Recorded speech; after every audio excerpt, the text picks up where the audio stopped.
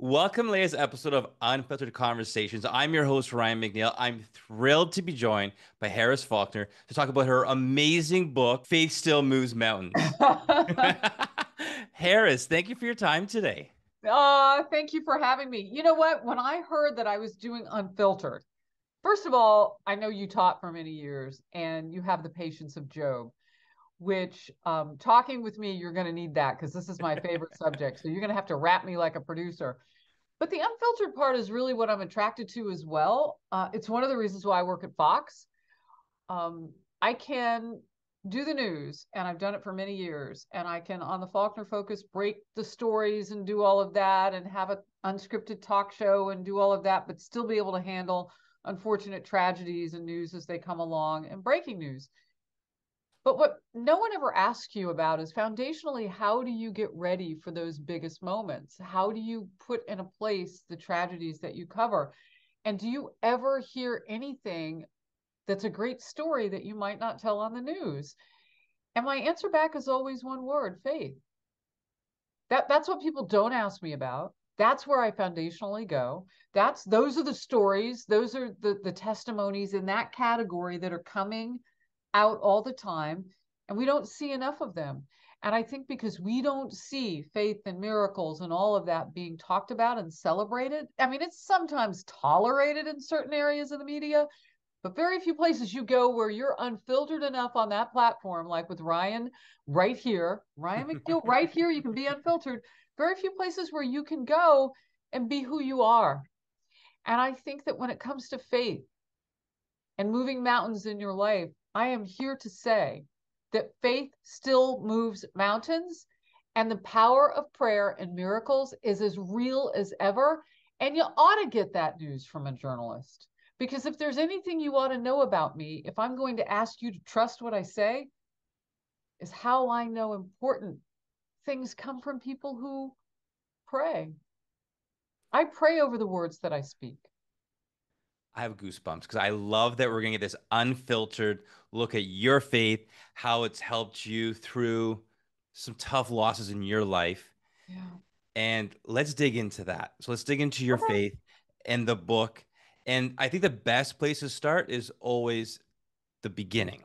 So for the beginning of the book, some unfortunate stuff happened in your life that Yeah. impacted you, that shook you up, and it got you to the point where not that it made it stronger, but maybe a reconnection, maybe That's a fair. Yeah. jolt back with God. Can you share where the start of this book? Because my understanding is this is a collection of prayers that you've used and ways that you connect with God after you've had some tough losses. So, Ryan, in life, we're going to have more than one or two to talk about if we're living. I guess if we just stayed locked down in our houses, nothing would ever happen. But what did the pandemic teach us? First of all, that can't last forever. And when we come out, we're different in ways that might not be good because we need each other. And we also need our places of worship to be open so that we can go there and have each other. And you talk about the beginning. I knew that I wanted to reach out with a message of faith a couple of years ago when I looked around the country and people couldn't go to church, but they could get alcohol delivered to their doorstep. And weed dispensaries were open, not just for medical use, but for recreational. And I'm like, okay, so I can go get high with somebody and make some really bad decisions and choices about spreading COVID. Because Lord knows I'm going to have my guard down if somebody's doing that kind of activity. Or I can go where? I can get alcohol delivered, but I can't go to church. I can't pray in a group.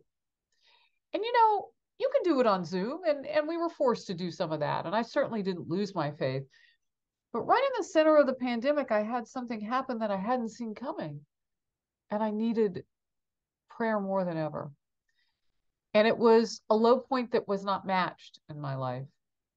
I lost my mother a few years ago at Thanksgiving time. And that was tough. 2016 was tough. I was busier than ever covering everything and election year, so on and so forth. But Christmas morning in 2020, I did not expect to get a phone call that my father had passed away 12 hours after I'd spoken with him on Christmas Eve. And if I'm completely transparent, and I think that's the only way that we go forth in faith and show each other that miracles happen and have the evidence of faith, if I'm completely transparent, and I will be now, I was angry with God.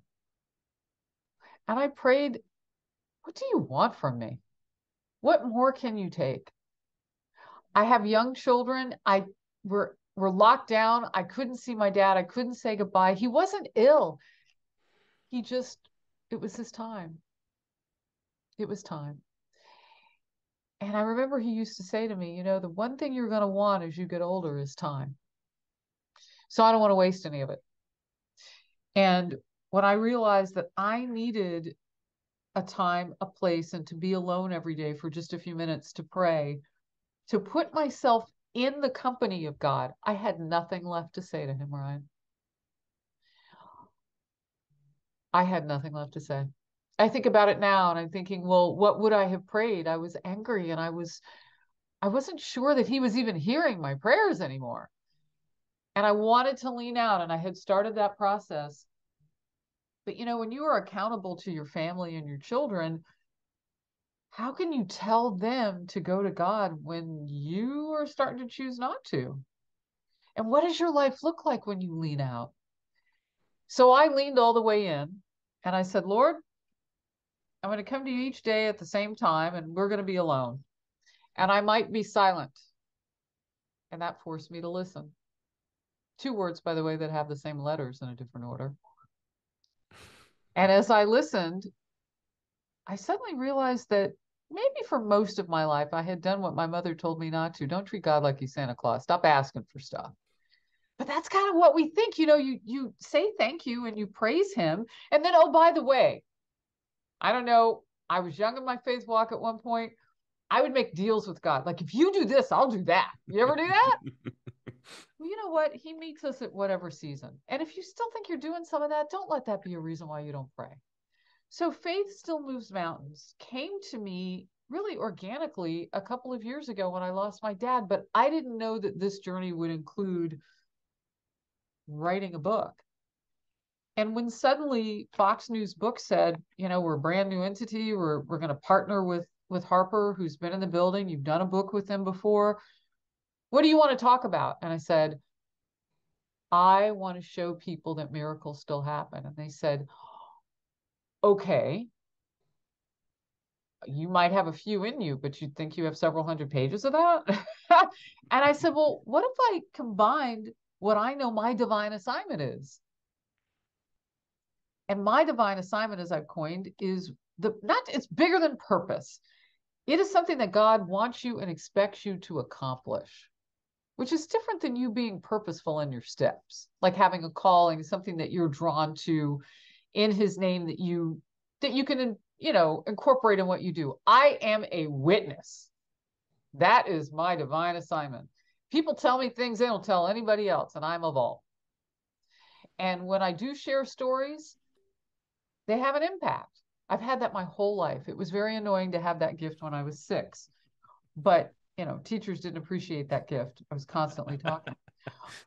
But born out of my brokenheartedness with what I used to affectionately call my dad the spare after my mom passed, I got to know him in ways I hadn't known him. When he passed, I thought, I don't know if there's enough of me left here to be useful.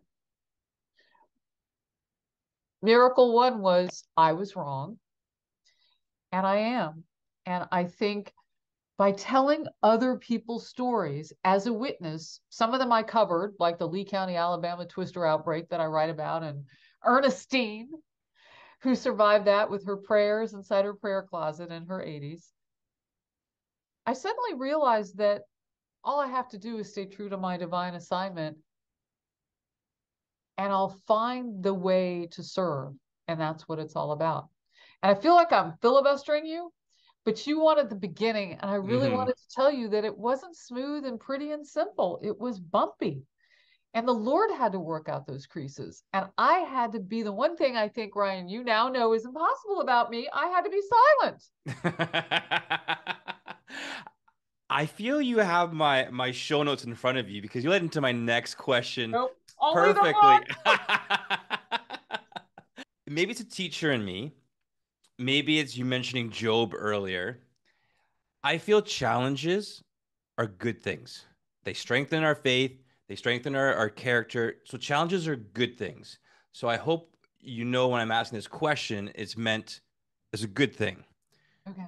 What are some challenges you had while writing the book? Was it being open? Was it being vulnerable? You've mentioned that this is your ministry, this is your calling, and that's great. But as we all know, it's one thing to say Yes. something, but when you're on that ledge and you're looking over the ledge, it can be scary. So what were some challenges you had writing this book? I love that question. The vulnerability came from humility and listening to other people tell me things about what I had covered that I did not know. So, Colorado mom with her two teenage kids at the Batman movie. Shooting starts inside that theater. And we all know it by the perpetrator, James Holmes, with the wild hair and all of that. And they found him guilty of killing a lot of people. But what I didn't know was how much faith was part of that story. And when you learn how a family, a mom and her two young girls, she never thought she'd be in that environment. She had teenagers like I do. She didn't want to be there. I mean, a midnight showing of the Batman movie, she's like, I could sleep. I mean, I think most parents think that. But the vulnerability for me came from how much greater a responsibility I had now to get the story right and only once. Because in news, you'll often hear us say, well, this story, this blah, blah, blah is fluid and the facts are coming in and they may, things may change as we get along, the number here of tragedy, whatever, blah, blah, blah. But I couldn't do any of that. It had to be right. And because it wasn't just going to be the faith testimonies of the people and the stories that I wrote, the 19 of them, some of them were going to be touching other people who were going through things. Some people were going to be attracted to Faith Still Moves Mountains for reasons that I couldn't even imagine. So if the Lord was going to bring in a bounty of people doing what I did in 2020 on the day of Christmas, praying and saying, Lord, are you even hearing me anymore? If this book is going to get them to lean back in and start talking to God, I am completely exposed. And it's a frightening place to be because what if I have my own doubt in a moment when somebody is telling me their story? Like when Danny met Doug, a woman who had spent her younger years in nursing homes because doctors basically were in give up mode. And she was around palliative and hospice care patients when she was young. She was in a wheelchair. And when you read that story, by the way, another contemporary story. So these miracles are within us and around us all the time. When you see that Danny meets the love of her life, who's close to her age in a nursing home environment where more people died than lived around her, and then in their life together, they start to go to church. And in that life with Doug, she walks one day at church. Now, the doctors said that that would never happen. But we know with faith, with prayer, anything is possible. And when we lean into God, I promise you, He leans into us. It's not a Pop Tart, it's not a sprint, it's a marathon, and it's in His time. We all know that. But it bears saying it over and over and over because Gallup in 1944 said that we were almost 100% faith filled in this country and that we believed that God heard our prayers. And then fast forward to the last 4 or 5 years, and Gallup says, no, we're still doing the same survey, and only 40% of people who believe at all believe that God intervenes in any kind of a way. I mean, think about the things in your life that have dropped off at that percentage. They're probably not in your life anymore. in terms of how important they would be or whether or not they have believability. You wouldn't be doing them. So I had to be really careful as I was writing this book that I kept everybody in mind, not just the subjects that I was interviewing and the stories that I was telling. But if I was going to be moved to do something more historical and it was going to be a posthumous storytelling, the responsibility was huge with General George S. Patton, saying that he carried faith with him and prayed with chaplains before the Battle of the Bulge. I'm going to need some sources. Well, only God could bring Benjamin Patton, his grandson, into my life. Like, let's just face it. I'm a girl who doesn't get out much. I'm always working and raising kids and doing whatever. So it was the responsibility that brought on the vulnerability. And I think now there were times when I was scared. But it was a short process because Fox News Book said, if we're doing this, we're doing it now. You've got 90 days to get it together. And I said, no one writes a book in that time. Someone does. And you and I know her. Awkward to talk about myself in the third person. But All right, flipping the coin now, Harris. okay. The opposite of challenging. I love to hear what's been rewarding. Has it been the process of writing, and maybe therapeutic is the wrong word, but maybe that's another way to connect with God through writing the book. Have you started to see some of the ripple effects of the book touching people's lives? And has that been like, has it been the affirmation that this is what God has called you to do? What are some rewarding aspects of having this book completed now, and then you can reflect a little bit and soak that all in? Being with people who believe. No matter what's going on in their lives, what season they're in, they've decided to be committed to letting faith still move mountains in their lives. And they are attracted to reading this book because they know from all the testimonials that people are giving all over social media. I mean, I can't generate any of that. It has a life of its own now. And it should, because it's not about me. So the gratifying part is that in the center of the book, and forgive me, I'm going to put my reading glasses on. I'll be quick. I know you don't believe me, but I can be. Those are your words, not mine. There's no judgment Oh, we are here. truth telling today. You're not There's arguing with worship, me. there's thanksgiving, lamenting, Yeah. So these peace. are I love original prayers. lamenting because so often we forget about Job and other people who actually um Jesus on the cross. Or Yes. the night before, I should say, on the night before, like so often we feel guilty maybe as Christians Yeah. for asking God, please no. But like he just That's wants to so have that true. relationship with us. And so that the prayer of lamentation, well, the whole book of Lamentations in the Bible, I should say. And then in here, there's all these great prayers that you've used and that you've shared to Oh. encourage and maybe kickstart some prayer lives. So what I did was I came up with some topics that I thought people, and it's called For Moments When You Need a Prayer. This is something that I want people to go back and read over and over and over. I think they'll reread the stories too, but this stays forever. In fact, I tell people, these are original prayers, and I put the scriptural inspiration for them so they can go deeper in the Bible. So from my words, I prove that you don't have to be perfect to pray.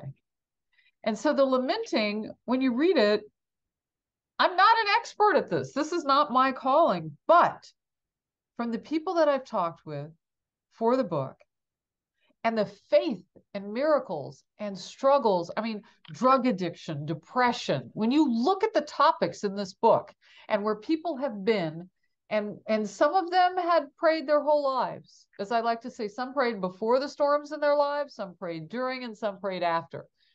Ernestine in the prayer closet prayed the whole time. She for those 80 some years of her life. Um, but not everybody's like that. The book starts out with teenagers. And so I'm excited about the fact that you've noticed these original prayers because this is how I know people can get started. When I talk about healing, the words are so simplistic, but they're based on Isaiah 38, 1 through 6 and Mark 10, 46, 52. They're based on those things. So when you dig deeper, you have like a roadmap for how to read that section about healing in the Bible. I wanted to make it accessible and easy for people. And the greatest blessing has been at the book signings, and I'm doing more of them. It's been kind of hard to travel after the book came out on the 15th because it was right after the election, and the runoff just finished yesterday. But I've gotten a couple of big ones in, and I'm going to Dallas on December 18th. So when you go to a Barnes and Noble or wherever you end up going, those are fairly secular environments. So it's interesting to see like the people who work at the different stores come out because I'll stop the book signing for a minute and I'll say, you know what? I want to just take a survey of everybody in line. Is there anybody who wants us to pray for someone? And we'll do a giant prayer circle.